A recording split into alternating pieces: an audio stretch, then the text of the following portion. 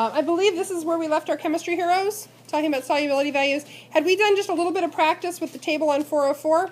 I think we had started that. Okay. So what we're going to do now is a whole lot more practice on those kinds of problems. So the solubility table that you have in front of you, you will notice, let me pause this. You will notice that all the compounds start with the letter S. Okay? This is one small piece of a much larger solubility table, and I grabbed a chunk of it just to give you an idea of what they look like and how they work. You'll notice at the bottom this was developed by he's a chemistry undergrad named Frederick Chu. He put it on Wikipedia, and his source is the International Union of Pure and Applied Chemistry database. And there are some holes in it. You'll notice that not every compound on here has a solubility value for every temperature.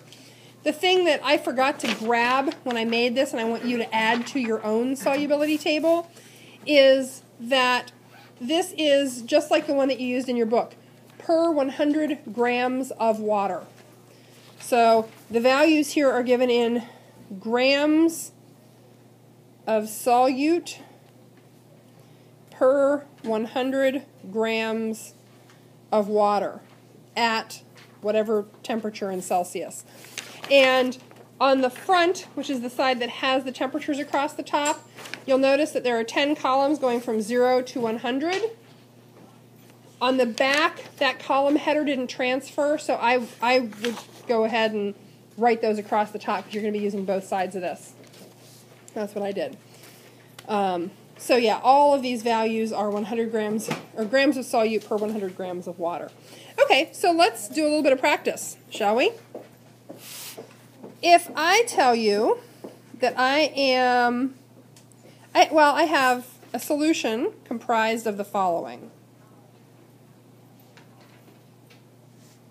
A solution made of 100 grams of water and 119.5 grams of silver fluoride, so AgF. Is this solution at 10 degrees Celsius saturated, unsaturated, or supersaturated?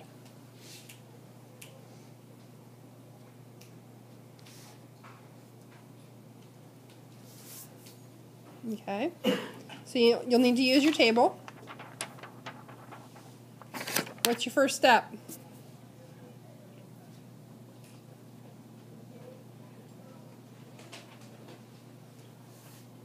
How about finding a solubility value for silver fluoride? Seems reasonable. Yes, sir? It's unsaturated. How do we know that? So we looked down the column for 10 degrees, and we looked at silver fluoride, and how much solute could actually be dissolved at 10 degrees in 100 grams of water? Yeah, 120 grams of silver fluoride. So this isn't saturated. It's pretty darn close. I mean, we can't get a whole lot more solute to dissolve in there, but we could probably get a few more little grains of silver fluoride to dissolve in this solution. Okay, so it is an unsaturated solution. Good. Let's do something a little bit different here. Oh, hold on. What's that compound? NaI? Sodium iodide. Okay. If I have a solution with 100 milliliters of water and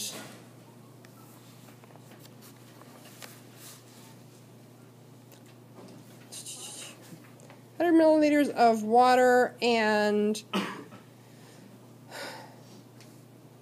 11.2 grams of sodium iodide. So, at 30 degrees, this 100 milliliters of water and 11 grams of sodium iodide. Is it unsaturated, saturated, or supersaturated? Be careful. I smell a trap. Okay. So we have votes for all three categories. Here's what I'm going to tell you. You can't answer this question with the information you've been given. You cannot answer this question with the information given. So how much solute can 100 milliliters of water at this temperature hold? There are several tricks here. So we're at 30 degrees. We're looking at sodium iodide. Oh my gosh. My apologies. I was looking, let me change that formula. I was looking at sodium iodate. Let's change this, because this example makes no sense, and maybe that's why some of you were giving me that look. Okay. Okay. Does that change your answer? Sodium iodate? Okay, whoops. I need a ruler. My eyes jump all over the place. Okay, how many of you would say unsaturated? How many of you would say saturated? Supersaturated? Okay. I'm going to tell you, you still can't answer the question with the information I gave you, even with the right compound. So let's look at how much solute can 100 milliliters of water hold at 30 with sodium iodate.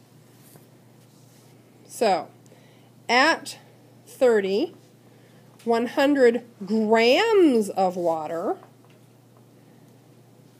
can dissolve 10.7 grams sodium iodate. So if you said unsaturated right there, no, definitely not. It's definitely past that point of saturation. So we're going to take unsaturated off the table. You know what? There's one other thing we didn't address. Units. Are we comparing correctly here? What do you need to know if you're using a chart that's given in grams of water and you're given a volume of water in milliliters? What do you need to know? What? I thought I heard it.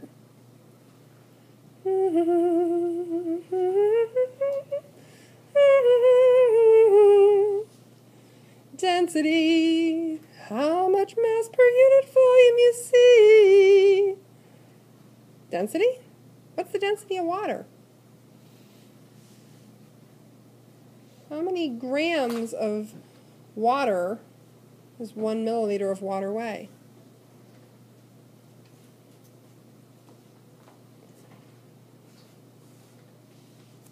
We'll play the stand-up, sit-down lottery. Everybody stand up.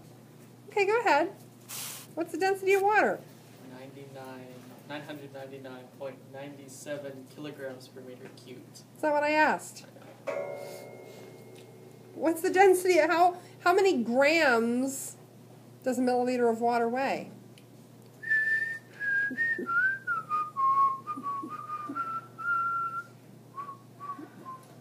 Don't look in your book when I'm giving you a musical hint. Dun dun dun dun. 1! Yay! Somebody got it. 1 is the loneliest number. 70s pop stuff. No? Nobody? Okay. I knew. 1!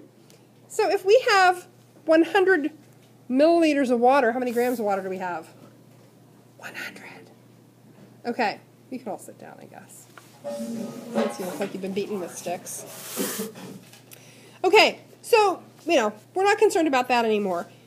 We know this is not unsaturated. I told you you couldn't answer the question with the information that you were given. How much solute would a saturated solution have dissolved in it?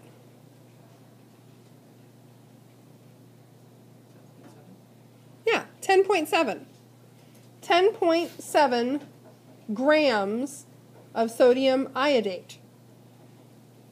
Are we over that mark? Yeah. So we know that this is at least saturated. Let me ask a question. How many of you watched the tutorial video last night? Hands. The question that you have to ask here, what does it look like? So, 100 milliliters of H2O and 11.2 grams of sodium iodate at 30,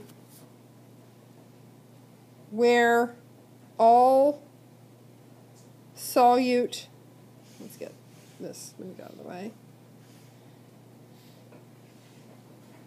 is dissolved.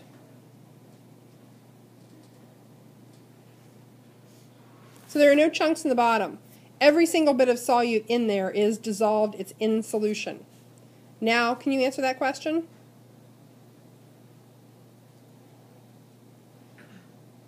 Is it over the point of saturation? Yes. And if it's over the point of saturation and every single bit of solute is in solution, there are no chunks in the bottom, stuff isn't precipitating out, this is a supersaturated solution. Now, if I told you that you had 11.2 grams of sodium iodate in there, but instead of all the solute being dissolved, we had some sort of chunks and stuff on the bottom that clearly hadn't dissolved, what could we say? Then it's a saturated solution. The solution is showing you that it can't accept any more solute. It can't dissolve any more solute. And so what you're seeing is undissolved solute in the solution. Okay, let's move on to something a little bit trickier. So we have a solution comprised of 375 milliliters of water at 10 degrees Celsius with 275 grams of sodium bromide dissolved in it. Is it unsaturated, saturated, or supersaturated?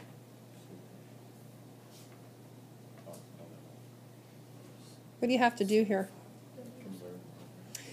The easiest way to handle this is a factor label. You're comfortable doing factor labels. They're nice because they lay out all the steps and all the units for you. So what are we going to start with? We're going to start with water. So the easiest way to start this is with our 375 milliliters of water. And what are we going to do next? This is not like a factor label you've done for stoichiometry or conversions. It's a little bit different. And you have to do a little bit more interpretation once you get the answer.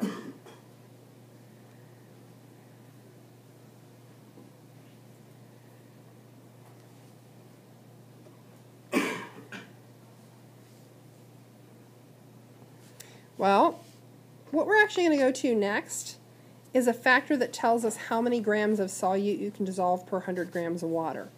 So we're looking at sodium bromide, and I always make a note to myself down here of the temperature so that I remember what column I'm looking in. So for sodium bromide at 10 degrees, 100, let's see, 100 grams of water can dissolve 85.2 grams of sodium bromide. Okay. What's the major problem we have here with this as a factor label? I got a huge problem. Yeah, no units cancel here. Nothing whatsoever matches. This is problematic. Well, that's because we have to do one more thing, and it's a simple thing to do. 1 milliliter of water is equal to 1 gram of water. So now, milliliters of water cancel, grams of water cancel. What are we left with? Grams of sodium bromide. But what information are we getting from that?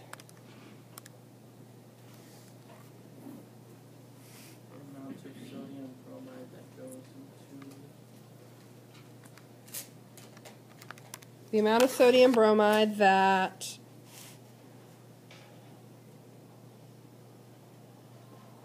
so what do you have for a raw answer?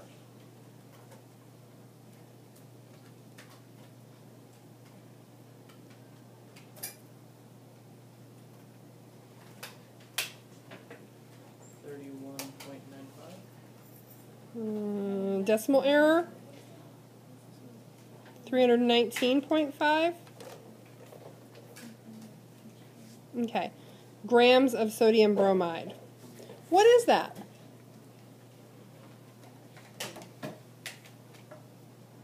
That's how much sodium bromide we could potentially dissolve in that 375 milliliters of water.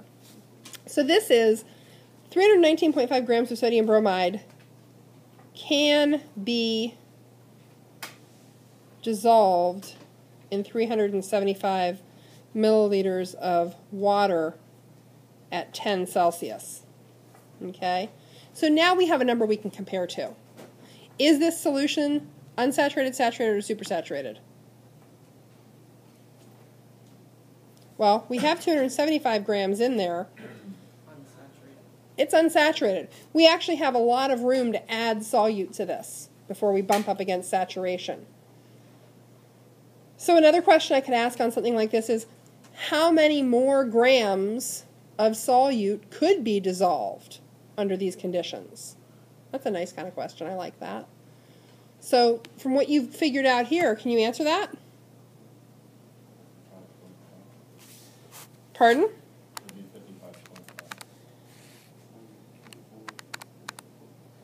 I'm getting 44.5. Yeah, less than 50. So how do we get that? Well, we could dissolve 319.5 grams, and we already have 275 grams. So we get 44.5 grams of sodium bromide that we could still dissolve in there.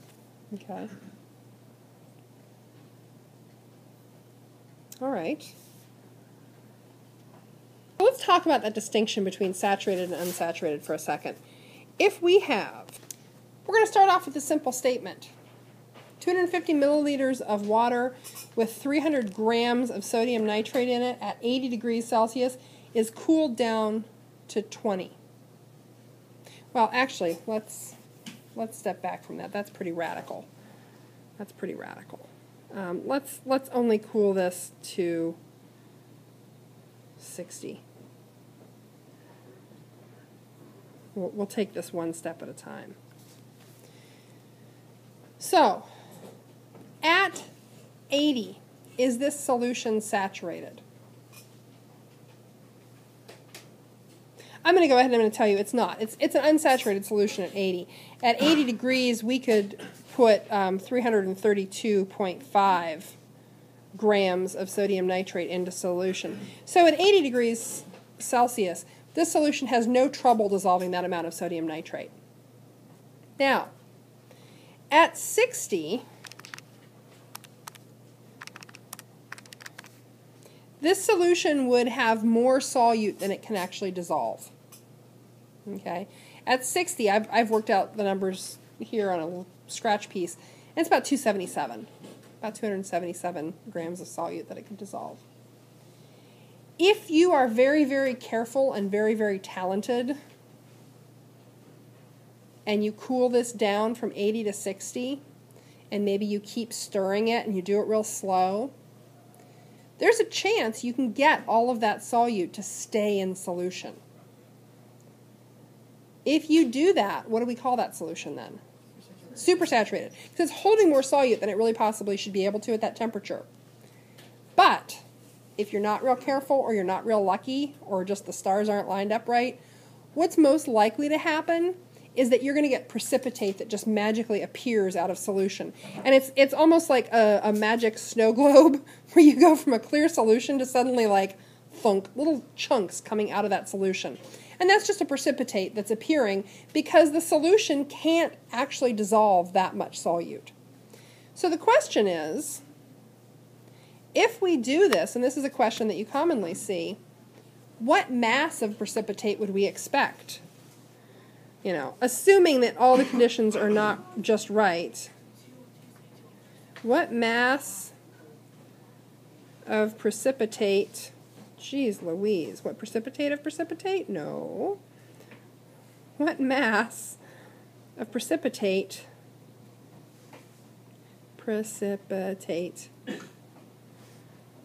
would you expect?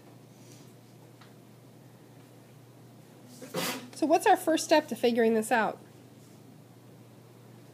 Gesundheit.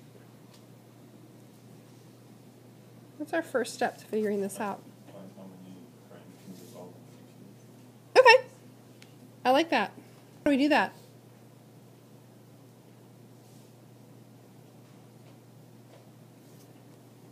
Okay, so what are we going to start with for our factor label?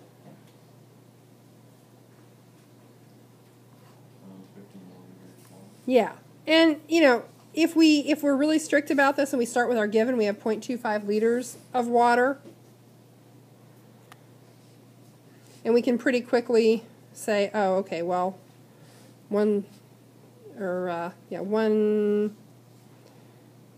to the negative third liters, 1 milliliter. So that gets us into milliliters. And now what do we need? For every 100 grams of water, we can dissolve how much sodium nitrate at 60?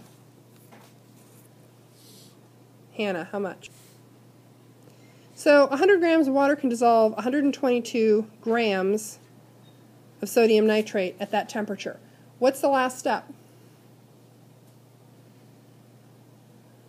So we make sure all our units cancel. And I know, really, if you were doing this in a college chemistry class, if you were doing this as a chemist, you would probably just skip this last step. It's bookkeeping, but to train the brain, I like to do that bookkeeping step. So we want to add that 1 gram of water is equal to 1 milliliter of water. So now we're going to take out all of our liters, all of our milliliters, all of our grams. What are we left with? Yeah, a mass of sodium nitrate. What's the raw number?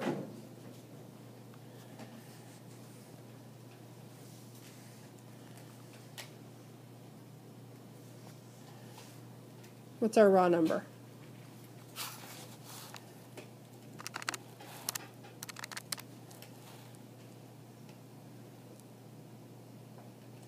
Ooh.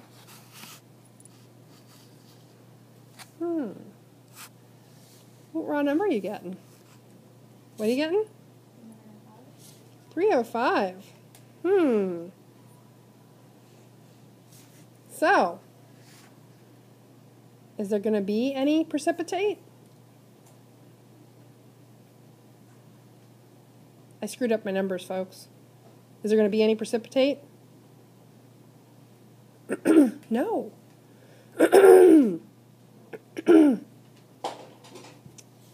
It can, at 60, it can still hold 305 grams of sodium nitrate. I screwed up. I read the wrong column. Oops. It happens. This is what happens when I make up problems off the top of my head. There's not going to be any precipitate at 60. So the answer to this question would be no precipitate. It's still unsaturated. Huh? By this much, yeah. I mean, we don't have a whole lot of room in there to add more, to dissolve more solute, but we have a little bit. Okay, what if we cool this to 40? Okay, how much precipitate do we get at that point? Okay, our first step to see how much precipitate we're going to get out at 40 is what?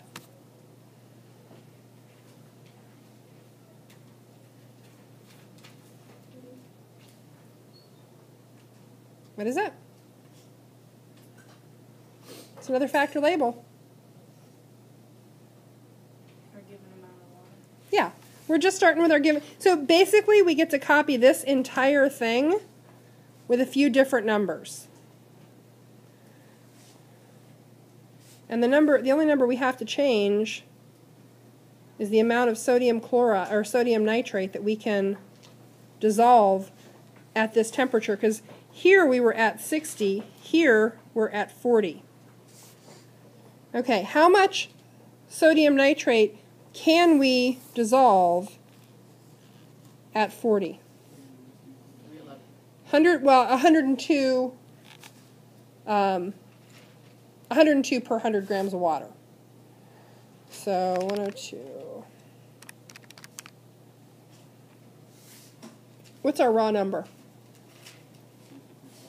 Yeah, 255 grams of sodium nitrate. So how much precipitate are we going to see? Well, we have 300 dissolved in there. That's what the solution's currently holding. We need to subtract the amount that the solution can hold under its new conditions at its new temperature. And what we get is 45. So we would expect to see about 45 grams of sodium nitrate at that.